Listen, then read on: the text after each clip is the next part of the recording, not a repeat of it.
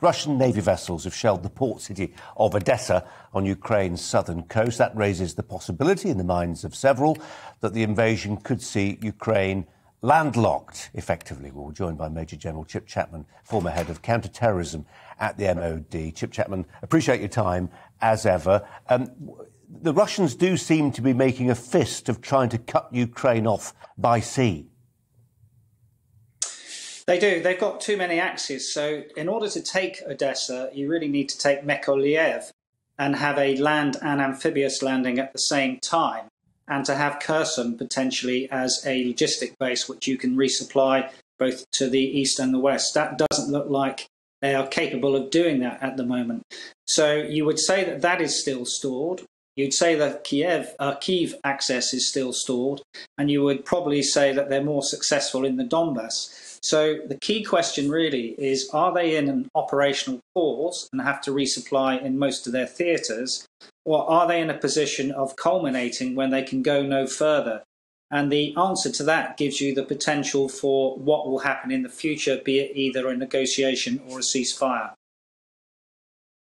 How much does it change things if Ukraine can't get stuff out of its ports? I mean, we read, don't we, that when it comes to the wheat harvest, I'm not sure there will be a wheat harvest in Ukraine in any measurable sense this year, but they are massive exporters to large parts of the world, aren't they, the Ukrainians, of wheat. If they don't have ports, and I'm guessing shipping is the way that wheat's exported rather than by road, the world is going to feel that.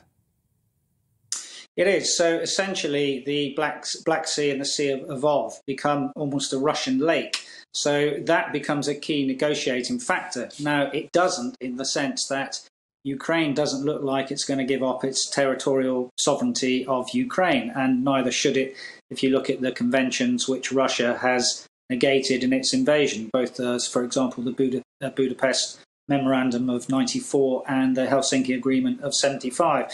I think we need to really look at the structure of the theatre of operations, which from a Russian perspective includes both Ukraine, Belarus and the west of Russia in terms of the railheads to resupply. So left bank Ukraine, that is the bit to the east of the Dnieper, really is the close battle for Russia in theatre war terms. The deep battle which we're seeing is to the west of Ukraine, where you do have what I would consider to be the only legitimate targeting going on in certain circumstances, such as, for example, in Lviv, the aircraft repair factory, and the attack on Yavorov, which, of course, was a hub both for the resupply into Ukraine and potentially for the Western foreign fighters coming in to resupply the Ukrainian forces. That is Major General Chip Chapman. Chip Chapman, thanks for your time. Thanks a lot.